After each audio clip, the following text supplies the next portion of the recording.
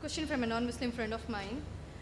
She is asking me within you Muslims itself, you have confusion. When you meet, you ask first. The question is whether you're a Wahabi or a Sunni, whatever. These kind of questions, there is a confusion between you itself. What do you want us to follow? What is that we can exactly come follow and... The sister asked a question that the non-Muslim sister asked. There's a confusion among the Muslims. When you meet, you ask, you are a Wahabi, or are you Hanafi, or a Shafi, or a Maliki? So there's a confusion amongst the Muslims. So what's the reply?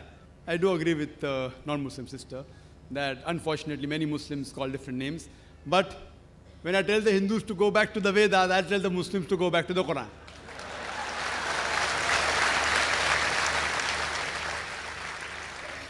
Allah says in the Quran, in Surah Al-Imran, chapter number 3, verse number 103, Allah says, وَاعْتَصِمُوا بِحَبْلِ اللَّهِ جَمِيعًا وَلَا تَفَرَّقُوا. Hold to the rope of Allah strongly and be not divided. We have to hold to the rope of Allah. The rope of Allah is the glorious Quran and the authentic Hadith. Allah says in the Quran, in Surah Anam, chapter number 6, verse number 159, that anyone who makes division in the religion of Islam, O Prophet, you have nothing to do with him. Making sects, making division in Islam is prohibited. It is haram. But when we ask the Muslims, what are you? Some say I'm a Hanafi, some say I'm a Shafi, some say I'm a Hanbali, some say I'm a Salafi. What was the Prophet? Was the Prophet Hanafi? Was he Shafi? Was he Hanbali? Was he Maliki? What was he? He was a Muslim. Allah says in the Quran, in Surah Al-Imran, chapter number 3, verse number 52, Isa alayhi salam, Jesus Christ, peace be upon him, he was a Muslim. Allah says in the Quran, in Surah Al-Imran, chapter 3, verse 67, that Abraham, peace be upon him, he was a Muslim.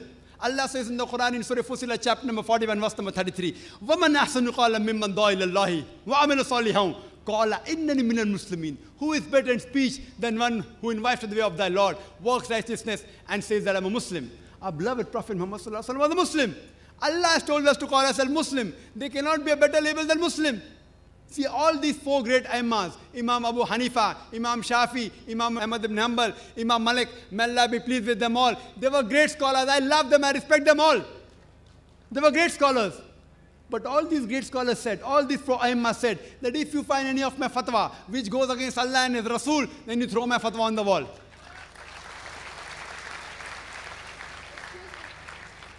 So here if you analyze that all these imams that came, they came not to make a new sect, they came for the people to go back to the original scripture, the Quran, the Sahih Hadith.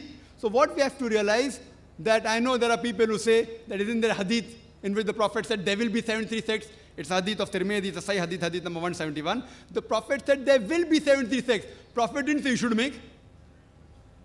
Prophet knew that even though Allah says don't make, you're bound to make. So the best is to go back to Allah and His Rasul. And the best label you can have is call yourself a Muslim.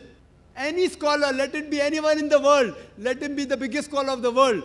You ask him for proof. Qul hatu burhanakum. Produce your proof if you are truthful. If you are honest, produce your proof. So any scholar, if there's a difference of opinion, you ask him for proof. Get the proof, check it up. Therefore, in my talk, I always give references. What I say, what Zakir says is rubbish in Islam. It is zero, nil. Therefore, I say, Zakir doesn't say, Allah says, Qul huwallahu ahad, says Allah one and only. If Zakir says it is rubbish, zero, nil in Islam. If Allah says it, carries weight. If the Prophet says it, carries weight. So therefore, sisters, Muslims should not be divided. We should call ourselves Muslims and follow the Quran and the Sahih Hadith. Anyone who divides the religion, they are going against the Quran.